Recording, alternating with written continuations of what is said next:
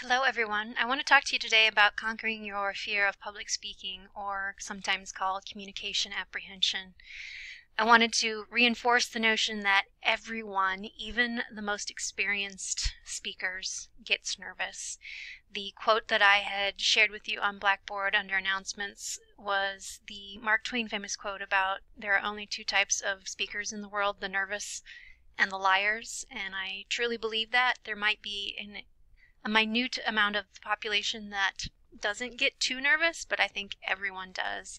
And I've always been pleasantly surprised when I hear a famous person such as Adele or Dave Matthews talk about their own speech communication apprehension and how they get nervous, some of them even to the point of throwing up, how people like Barbra Streisand is a person who constantly gets stage fright and gets sick.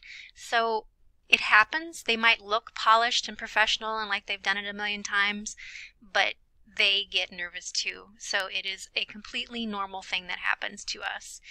We have bodies that are complex, and when we are feeling nervous feelings, they like to tell us that we're feeling those feelings. So if we are alive, we're going to have a nervous system that gets revved up by the notion of having to do something that feels a little bit out of our comfort zone. The symptoms of fear that you might be familiar with include things like getting flushed or blushing. I have had students who begin to blush from their neck and up, and it spreads along their clavicle or their chest. And people get white knuckles, they rock, they fidget, they tap, they sweat, they shake, they get an upset stomach to the point of feeling like they're going to vomit or actually vomiting. Although that has never happened in any of my classes that I've taught. No one has ever fainted either. So we have these feelings of almost feeling like we have the flu, that we're going to be sick, and those are completely normal. There is a mnemonic device, and I'm sorry my screen is not allowing you to see the last one, but it's called the Planks of Confidence, and this can help you to feel more confident in the speaking that you are going to be doing. So number one includes content. Being able to speak about something that you enjoy, that you feel very passionate about, and you think that your audience would also be interested in. So picking topics that you like and that would interest your audience. Having some kind of an organizational pattern. When you begin writing your speeches, you start with a rough draft and then you write a formal draft that you give to me. But you're never ever reading that formal draft to your audience because we don't want to be read to. So you are using the outline to give yourself a structure for the points that you want to make, and this ensures that you are providing content in a way that's easier to follow. So you do that in the form of a keyword outline, which is just words and phrases that you take from your formal outline to help you remember what you want to say. And the only time that I want you to really write anything out and read it is if you have a quote or a statistic that you need to maintain the accuracy of. F in the Planks of Confidence stands for friendliness. Going up there, putting a smile on your face as an audience member, smiling back at the speaker. Friendliness can go a long way. If you've ever worked on the phone systems, if you've ever done customer service, they will tell you to put a smile in your voice because oftentimes it does come through the telephone wires if you are smiling. So it also goes along with the idea of fake it till you make it. You might not feel confident, but if you look friendly and if you look confident, that can come along with it. Making a first impression, or the impression is I. So being aware of how you are presenting yourself, grooming and clothing. This goes along with when you have a job interview, knowing that you want to dress your best so that you feel your best and that you look and feel how you want your audience to see you. Dedication means practicing and practicing and practicing. I have had students tell me over and over again in the years that I've been teaching speech that they wish they would have practiced more. That is the most common reflection comment that I get in all of the speeches, that I didn't practice it enough, I didn't feel confident in my material, and if I would have just practiced it a few more times, I would have done better. And it might feel frivolous and it might feel time consuming to do it, but especially if you're doing a speech that is 3 to 5 minutes long and you take a half an hour of your time to practice it 10 times, that's not a large chunk of your time. And if it ensures that you know the content, you know the order that it's coming, you're going to feel and do much better. E stands for empathy, so know what others are feeling and know that your audience is also giving a speech. I love my speech classes in that all my students are very supportive of each other. If somebody makes a mistake, there's nobody in my audience that's pointing fingers and laughing or throwing tomatoes at one another. We all go through the same thing. We all experience this fear and this dread. And so when you're up there, know that the audience members who are watching you are not sitting there waiting for you to fail. They're rooting for you to succeed. N stands for newness, applying some originality to your speech topics. I have asked you in your first speech to pick a topic that is of interest to you, and as I had written in the instruction sheet, picking something that a college level audience would find interesting. So it shouldn't be something that's just everyday that most of us already know, trying to apply some new material to really give that added advantage of interest to your audience. Conviction means believing in what you say, especially when you get into your persuasive speeches, being able to speak with conviction, back up what you've done, what you've researched, and convey that conviction in your voice. And the one that you can't see on the screen is E for enthusiasm, so getting fired up. Again, if you think about going to a speaker who is like Mr. Robotic teacher on Ferris Bueller's Day Off, you know, it's hard to stay engaged. But if you have enthusiasm in your voice and in your presentation and in your topic, that will come through in your presentation. Positive nervousness. There is such a thing as positive nervousness, and we are nervous because we care about what other people think. And so the good things about it is that it will activate your adrenal supply, and so you're going to feel a little bit like you plus some, like you've taken a little shot of espresso or an energy caffeine drink. It makes your eyes shine. It usually gives you a little bit of a sharper edge, and it will give you a little bit more respectful attention.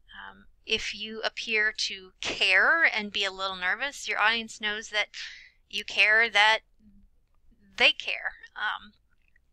And it does create an atmosphere that has a bit of drama in it. And I know some people are like, I don't want any drama in my life, but that little edge of nervousness can also be interpreted as excitement.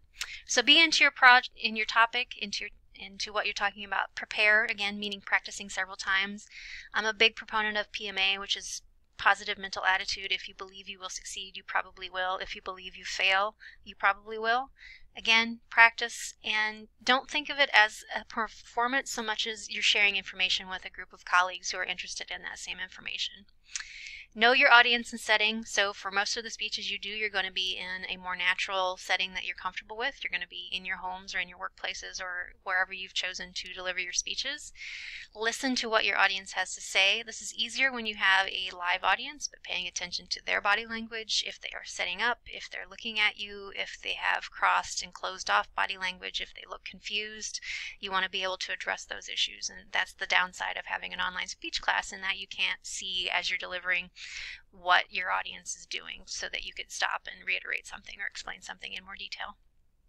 Welcome a little bit of that positive anxiety or nervousness, and if you make mistakes, just keep moving. Smile. Don't apologize. Don't explain it. This reminds me of when I was in piano as a child. I played the piano, I did recitals, and I had a really bad habit of, when I made a mistake, I would kind of plunk my head down, and it was obvious to the people watching me that I had made a mistake. If I had just kept playing, people would not have noticed it. Some people anyway. So don't draw attention to it, just keep going. We all flub up. I've flubbed up a couple times in this recording already, but if you focus on that, that will be what your audience remembers. So some exercises that you can do are to take a communications class, which is what you're doing right now. The more exposure you have to it, the easier it will get. Don't fight it. Understand that being nervous is just part of it, and know that once you're done, that nervousness will go away. It's not permanent. You can take a brisk walk before a presentation. Just doing a quick once around the block gets your body loosened up, and be aware of how you're sitting. Don't cross all of your extremities. So don't cross your legs, don't cross your arms. Make sure that the blood is flowing to everywhere in your body. Take deep breaths, obviously. That extra shot of oxygen into your brain is good for you.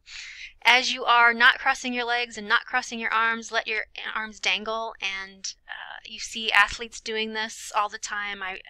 immediately think of the basketball players who kind of are jumping around and shaking their hands out before a game begins. They are doing those things also to build excitement and to get rid of some of the nervous energy that happens before any kind of performance, whether that's academic or athletic. So twirling your wrists, shaking your fingers, doing anything that increases that blood supply, taking those deep breaths, and use visual aids to help occupy the attention of your audience. I advise that you don't use a visual aid to take the attention off of yourself when you're speaking, but there are parts of your presentations that might benefit from a visual aid and will give the audience something to look at if you're just nervous at people looking at you for the entire time. And lastly, try some of these power poses. In this clip, I've given you examples on the top row there of things that you should and can do to increase your confidence or believe it increases your testosterone levels. So those poses that imply power and dominance. And poses on the lower row are poses that imply not as much confidence or insecurity.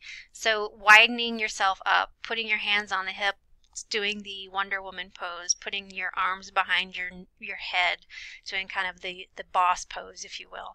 Those are all poses of power that will increase your confidence. And I got that information from this TED Talk that I'd encourage you to check out. It's one of the most viewed TED Talks there are, and this is by Amy Cuddy, and it's a 20-minute TED Talk talking about some of the studies that have been done showing that power posing can help you be more confident and can help you in the workplace. So check that out if you have time, and try those power poses. If you don't do them before your speeches, but if you have maybe an interview, go into the restroom of the company you're applying for and take those deep breaths, twirl your wrists, and do some of those Superwoman poses in the bathroom stall. All right, I hope that helped and gave you some tips on things that you can do to eliminate or at least lessen some of that communication apprehension. Good luck and happy practicing.